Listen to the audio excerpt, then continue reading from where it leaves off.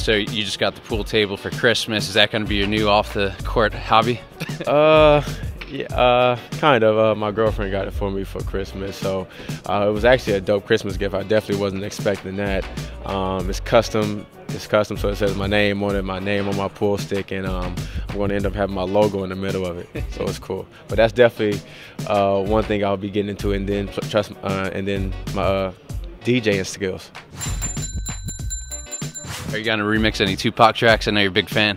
Not really. Not really remixing. I'm just trying to think of a DJ name right now, though.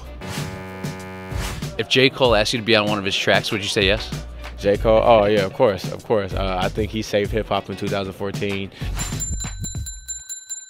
I bet your boy Swaggy P ever gonna get on track with him and do some? No, Swaggy P's not really the rapper. He's more into like, he different now. You know, Swaggy P, he's all in Forever 21. His girlfriend bought him a car. You know, he's with Iggy, so he's all over the place. When it comes to social media, you're really good with the throwback pictures. Is that your social media strength? Well, actually, I got a lot of my pictures from my mother. She would send them to me, especially when I was a little kid playing basketball.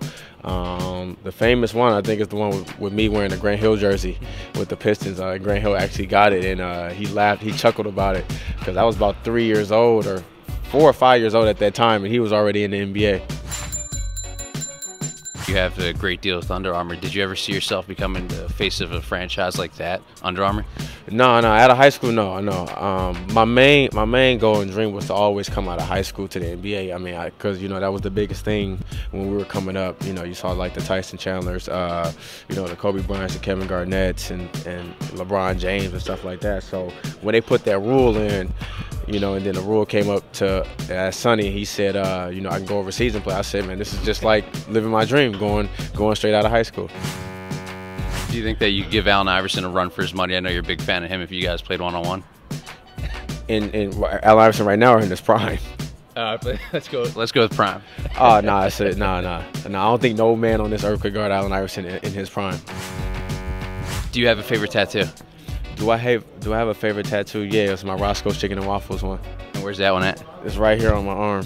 Roscoe's Chicken and Waffles. If you ever come to LA, you got to go to Roscoe's Chicken and Waffles. If you could ask anybody a question and you're guaranteed a yes, what would the question be, and who do you ask it to? Oh, my girlfriend. Would you marry me? She'll definitely say yes.